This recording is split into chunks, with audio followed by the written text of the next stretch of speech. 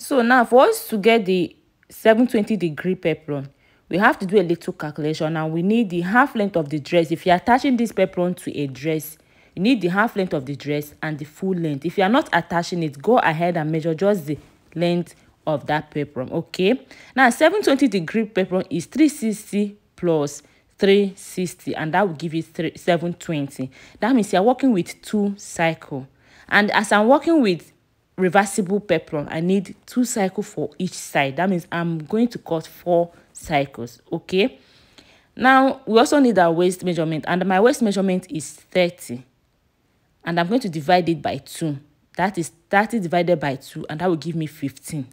I will need this 15 to calculate the radius of this cycle. Okay, now the formula to get the radius is R is equal to C over 6.28.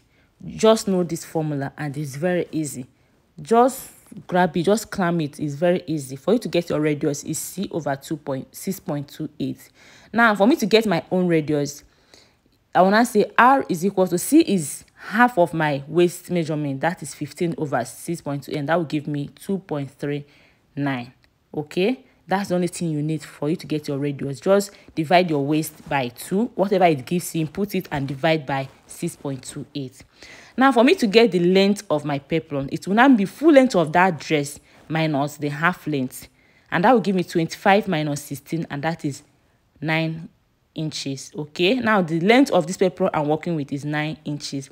Now for me to put my material on fold, I need to plus this 9 inches plus this radius, and that will give me 11.39. This 11.39 is what I'm using to put my material on fold.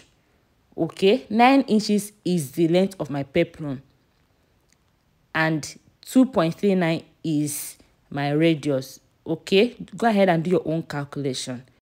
Whatever value it gives you is what you are going to use. Okay, so now the next thing I'll do is to fold this material.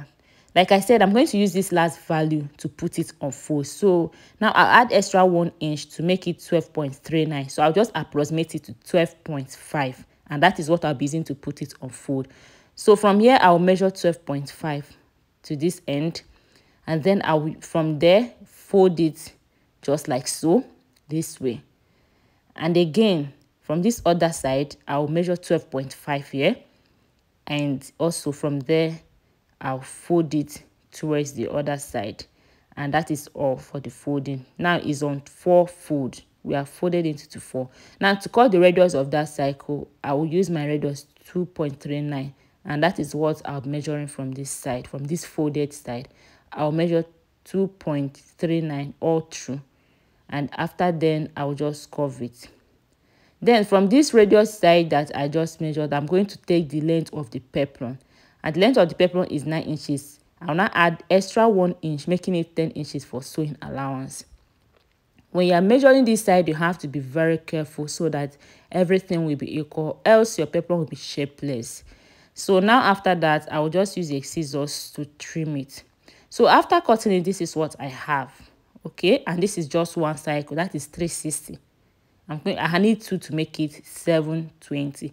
Then I'm working on reversible peplum. I need 2 for each, and this is 1. I'll use this black plain material to cut the second one.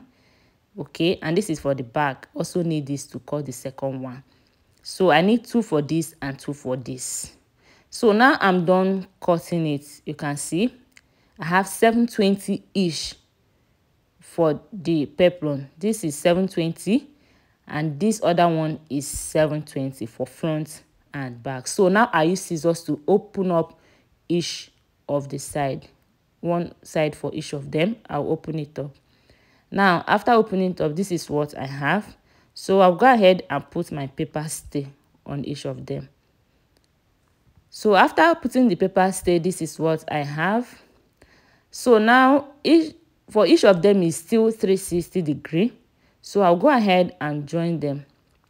The 2 for this 2, I'll join it this way to make it 720 degree, and this one also for the front side, I'll join it this way to make it 720 degree. Now I'm done joining my peplum, guys, and this is what you call 720-degree peplum. It's already 720. So because I'm working on reversible peplum, I need two, 720 and 720. Now I want my peplum to be a little bit curvy at the front, so I'll just measure 3 inches from this side, then I'll curve it this way, and then use scissors to trim it, and that will make it a little bit curvy. After then, this is what I have, so I'll go ahead and stitch it round all through to the other end. Stitch it round like this. Now I'm done stitching it, and this is what I have. So for me to turn it over to the right side and iron it, I'll have to give it a notch just like this, and I'll do that till the next other end. You have to be careful not to cut the thread.